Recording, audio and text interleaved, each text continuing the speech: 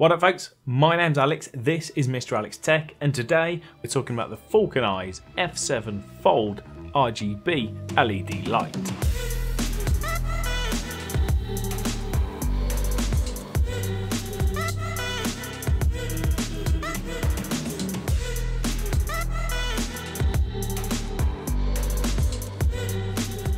Now if your first question is, can I use it as a key light in a pinch? To answer that question, I'm currently using it now as my key light for this video. It's set to 5500K and about 60% power, and I'm using the included diffuser just to soften it up a little bit. Now to be clear, Falcon did send this to me for free to review, but I have no agreement with them, under no stipulation to say anything at all, so all the views and opinions are entirely my own, as always. Right, let's get the boring stuff out of the way and we'll cover some of the key facts. The light is rated at 24 watts, producing 11,200 lux at 0.3 meters and has a CRI of 96. The white colours range from 2,500 Kelvin all the way up to 9,000 Kelvin. Plus, of course, there is the full RGB LEDs on there, so you've got a full range of colours. You can create whatever colour you want. There are also some fun scene modes included and some Roscoe and Lee colour filter modes. It's made pretty much entirely of metal and it comes in at 685 grams. Now there's actually two batteries included that are non-removable and they're rated at 3,800 mAh each, giving you a total of 7,600 mAh. That'll give you an estimated runtime at full power of 150 minutes, which I came very close to in my own testing. And all the charging is done via the Type-C ports on the device, of which there are two, and it's currently priced at $269 or £259. So for those familiar with the original F7, is the Fold just two F7s bolted together? Yes, pretty much that's what it is. However, they've also added some additional key features like the ability to control the speed and the power within the scene modes, which you couldn't do before, Bluetooth, so you can connect and use the app on your phone, which I'll cover later. You can check the timestamps, everything's timestamped down in the description below. Cool, with all that out of the way, let's have a look at what you actually get in the box. So of course you get the F7 Fold itself, which we'll have a look at shortly. You get this handy little carry case. It's a little bit cheap, but it serves a purpose. And inside you also get these two honeycomb grids. They slide onto the device and just help to direct that light a little bit more. You also get a shower cap style white diffuser to help soften things up. There are two Type-C charging cables in the box, however there are no power bricks or plugs at all. You also get this ball joint arm tripod mount on each end, really handy for using a cage. And you get this cold shoe mount if you're looking to mount the light on top of your camera for a run and gun style solution. Now in my box I've also got the Falcon honeycomb 9-inch foldable grid. That's not in there by default. There's a separate package you can buy which does have it, or you can buy it separately for about 20 quid. It just fits over the entire unit, just helps to direct that light just that little bit more. So let's take a closer look at it, shall we? Now as you can see, it is of a full metal construction, feels really well put together. It's built like a bit of a tank, 700 grams, so it's relatively hefty. You're not going to have too many issues in terms of it breaking if you just throw it into a bag. It feels really durable. As you can see, you've got your LED panels front and back. You've also got a 1/4-inch tripod mount on the top and bottom. However, one of those becomes inaccessible when you actually open the device up. And then you've got all your controls over on the right hand side. Now it's held together by a really strong magnet. So you have to pop your finger in there, really prise it apart to actually get it open. Now talking of the magnets on the back, they're really strong and they can actually be really useful because you can open this thing up, slap it onto a metal object and it will stay, and it just makes it a little bit more convenient. You can put it in places where you might not usually be able to attach a light without worrying about a tripod or a clamp or anything else. Once open, as I say, you do only get access to that bottom 1/4-inch thread, so you can mount on a tripod if you want to.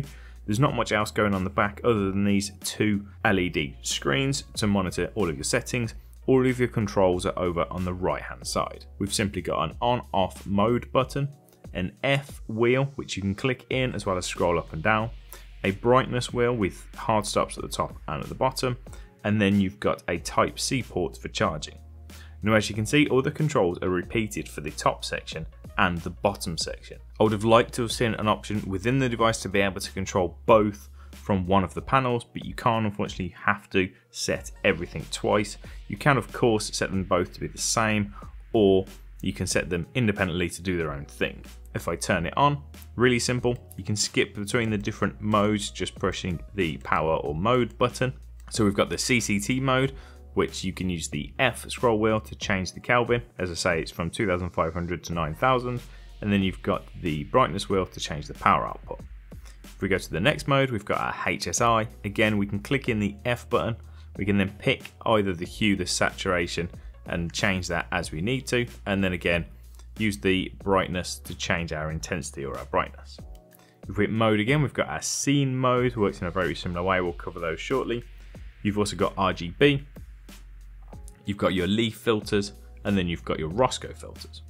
Now you can also see you've got your battery meter at the top. Again, they're independent batteries, so you can either use them together to get those 150 minutes, or if you don't need that much power, you can run them one at a time and you'll get combined 300 minutes because you'll get 150 minutes from each.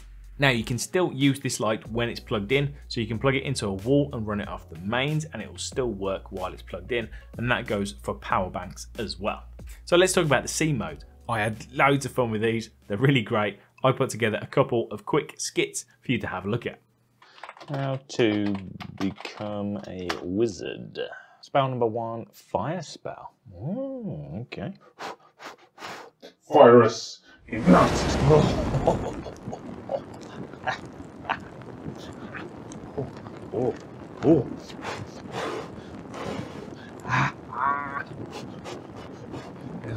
Virus POIS.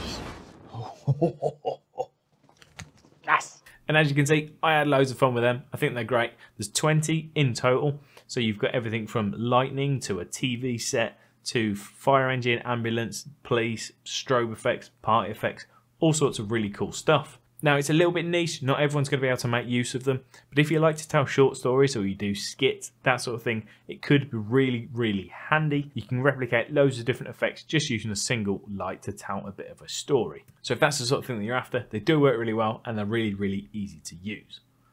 So next up, we've got the app, which is called Desal or Desal Lite. It's available for both Android and iOS. So let's take a look at it, shall we? So here we are inside the app. Connection was really easy. You just click the plus, add the device, find it via your Bluetooth, and then you're good to go. You can see here I'm on my recents and I've got my 2 individual lights, so I can turn them on and off individually. So if we just turn this light on, we'll open up the screen. First things first, we've got our color panel and we can just go through and select the color we want to. This is the HSI. We've also got RGB, we've got Lee, and then we've got the Roscoe filters at the top. And then we can change the brightness just using the slider along the bottom. If we then go to temp, we can just select our temperature. So we've got 2800K, we've got 4000K. You can enter the D number in here as well if you want to. And then again, you've got the power. You can just slide that down to adjust the power accordingly. If we go to scene, here's a list of all the different scene modes. So we've got lighting, screen, candle, flash, strobe, heartbeat. If we just select police, for example, we've got a flashing police light.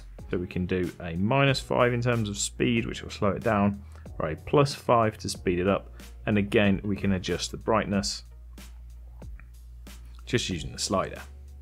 If we go to music, you can play music and it'll sync to it and play along. And then if we go to picture, it pulls up the camera and we can just point this at a color. We've got a color picker. We can then use the color picker icon to select yellow and the light will change color to match. If we change that to red, we get red. If we click on this one here, we can actually take a photo and again match the color to it, or we can just go through our gallery to select a photo to pick the color from as well. Now, of course, they're the individual lights. If we go to group, we can then access them as a group and it works in exactly the same way. So if I just turn them on as a group, both come on, and then again, we can just select the colors. We've got the filters across the top. If we just go to scene, we can then turn this to candle and both will work in synchronization with each other. Now, another quick tip, I don't think Falcon are going to thank me for this, but included in the box is an Allen key. I think the intended purpose is for tightening the bolts within the folding mechanism if they were to come loose. However, take 2 of those bolts out and you can actually separate the fold into 2 separate F7 lights. You've got two separate lights you can put in two different locations, and that becomes even more useful when you take into account the app, because you can do it all from there. You control the power, control the scene modes, the settings, all from your phone without having to get them out of their location. So you can put them in high places, low places, in lampshades, behind curtains if you're filming a scene, wherever you want them, control it all from your phone. It becomes that little bit more useful. Now, I'd have actually really liked it if Falcon had put a quick release in.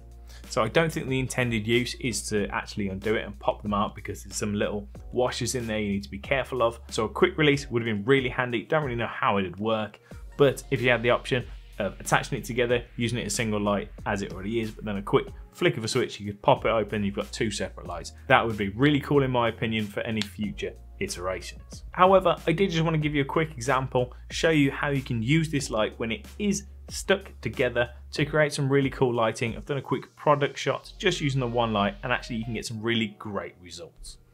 Here we've got an action cam set up, and I'm currently lighting it from above, but we're going to turn that off in a second. I've got the F7 Fold set up. We've got the honeycomb grid on the one, that's set as 5500K, so just basically a nice even white. Now we've got the other one, no honeycomb, we've just set that one to be a nice purple, that's going to be a background colour. So if we just turn my main light off, and we're just going to use the grid with this light, get it just out of shot. Because we've got the honeycomb on it, we can just direction the light so it's lighting the front of our subject without really getting too much on the background. I'm pretty happy with that. And then if we just aim the other one at the back wall, and we'll turn that one on, looks pretty good to me. We then add a slider to get a real, quite nice product shot just using a single light. So to conclude, it's a really powerful, really well built, really handy, versatile little light. It does a bit of everything, and everything it does really quite well. However, it is quite expensive at 260 quid, so you need to sort of weigh up whether you want one small light that does an awful lot of things, or whether your money would be best spent elsewhere buying multiple lights to do specific jobs. I personally really like the light. It's small enough to just throw in my bag, and I really like all the different modes that it offers. It's actually done a really surprisingly good job of lighting this video. It's still set up as the key light, just with a diffuser on, and it's been running off battery the whole time, and it's doing a really great job. Whether it's the light for you, only you can decide, but hopefully this video has given you enough information so that you can make an informed decision. Thanks ever so much for watching. If you did enjoy this video, give me a thumbs up. Any comments or feedback, pop them down below, and if you're new here and you did enjoy the video, maybe consider subscribing for more. Thanks ever so much for watching. Take it easy, folks. I'll see you next time. See ya.